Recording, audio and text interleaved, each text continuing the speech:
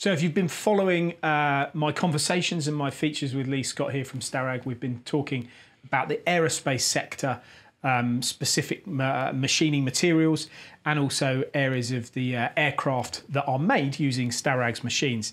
And in fact, that's exactly what we're talking about today with a very important part, which is the landing gear. Now, this is something that I've seen at IMTS and EMO, which you demonstrate a really nice part. But how do you go about making them, Lee, and what machines do you use? Well, first of all, it's an absolutely critical part of the aircraft, isn't it? I mean, when you look at an aircraft and you look at the number of people on it, the amount of luggage, the weight of the aircraft itself, and it's going to hit the ground hard, that piece of equipment's got a big job to do. So it's got to be right. So the materials that landing gear systems are made of are very, very tough, resilient materials.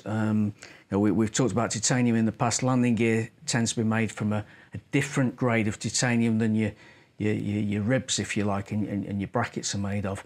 And it's also made from steels as well. Different types of aircraft use different materials. So complex shapes, quite difficult to machine, and combining a lot of milling for us also with very high precision holes. And has that material been made and designed in order to get maximum strength for the operation of course, the landing, like you say? Yeah, sure it has. And the design of the particular components as well are designed for maximum strength.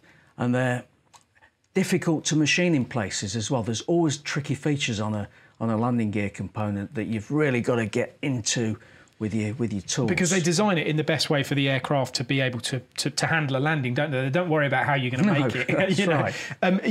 When you take the ones I've seen, they look like they're turned, but they're not. They're milled as well, aren't they? The interpolation. I mean, how do you keep the kind of concentricity and all of those precision elements by doing it in this particular way?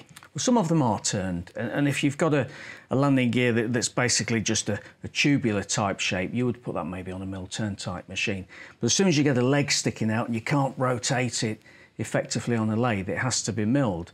And if you look at the type of milling then, it's almost like a mould and die type job. It's a button mill profiling type job with some 5-axis, but then you've also, to make it pay, in a single setup, you've then got to get round and put the holes in very, very accurate positions, very tight tolerances, often with quite complex hole features, multi-diameter, undercuts, all that sort of stuff. So, and which of your machines do you use for making these then? And what are those challenges that you face during the machining process with such different material, potentially?